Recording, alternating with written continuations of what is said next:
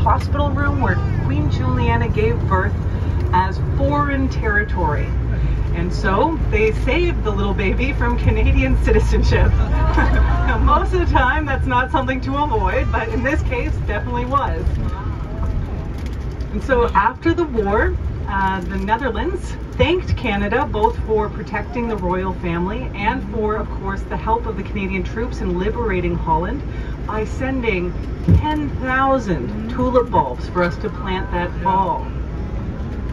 The year after that, Princess Juliana sent thousands of bulbs herself as a personal gift to the city.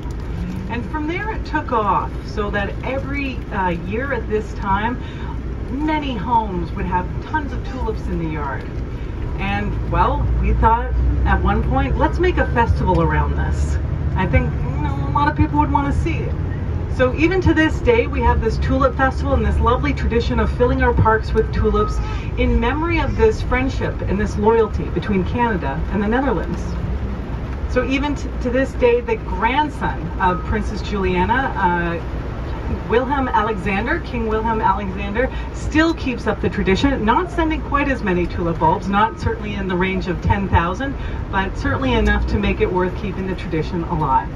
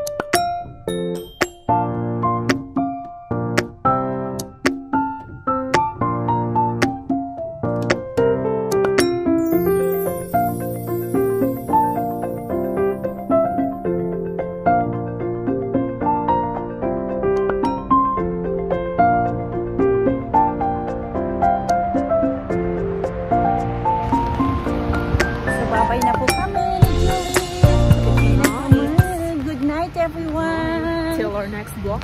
Yes. Bye-bye.